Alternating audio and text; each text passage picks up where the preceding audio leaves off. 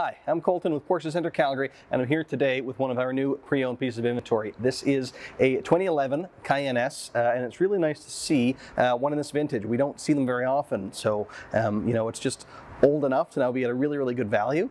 But because it's a 2011, it's the first year of the second generation of the Cayenne, internally referred to as the E2 generation. So it's kind of as old as you can get while still looking only a couple of years old, because this generation carried through with only really subtle changes up until the 2018 model year. So it's a great way to have, you know, some still pretty modern technology for a whole lot less. So this one, as I said, 2011, it's got about 148,000 kilometers, and it is as well the Cayenne S. So it's not the base model, it is the S. That means you get 400 horsepower, and in these early E2 Cayennes, they use the V8, the 4.8 liter V8, so naturally aspirated, 400 horsepower. Sounds great. It makes really good power.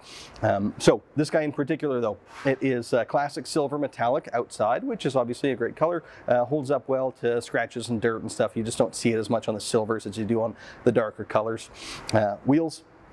These are the 20-inch RS Spyder wheel, and lately we've seen it's hard to sell anything that's got anything less than the 20-inch wheel. But back in 2011, it was a lot less common, so nice to see an older one with actually the big wheels. It definitely does add a little bit more kind of curb appeal to the car.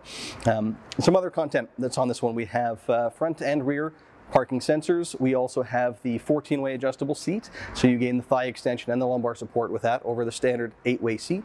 It's also heated seats and ventilated seats. You've got the heated and multi-function steering wheel, which I really like. I find the heated steering wheel is something that once you've had it, it's really hard to go without. So nice to see that on the older ones as well. They also option on this one the larger fuel tank. So this one has a 100-liter tank, which is great if you're going to do longer drives. You don't have to stop as often, and it's just, you know, you wouldn't think it has a big impact, but those who select it tend to really appreciate having that extra range in the tank. Some other stuff here, it does have the Porsche navigation, as well as the Bose audio and the PASM, or Porsche Active Suspension Management. So you've got the buttons in there. You can switch from a softer ride to a firmer one, and it does make a pretty considerable difference.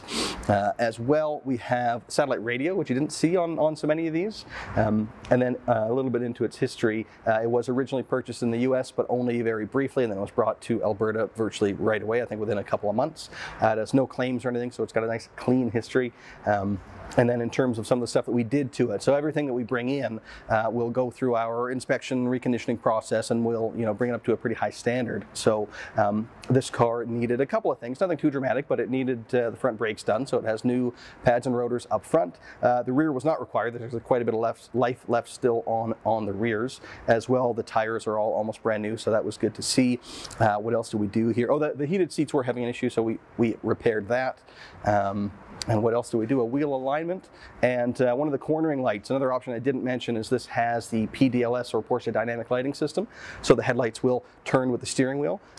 One of those bulbs was out. We replaced that. So the car's really in really good shape now. It's held up quite well. And as I say, just a great value to get into this body style of Cayenne, and with the V8 with the 400 horsepower without spending too much. So it's great either as kind of an entryway into the brand, or if you've got some Porsches at home but want something that maybe doesn't cost as much, that you can maybe have as a winter car or something like that, but you still want to have that Porsche in the garage.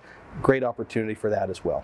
So I do hope you enjoyed the video. If you like what you see, come down, pay us a visit, see it in person, and take it for a spin. Thanks a lot for watching.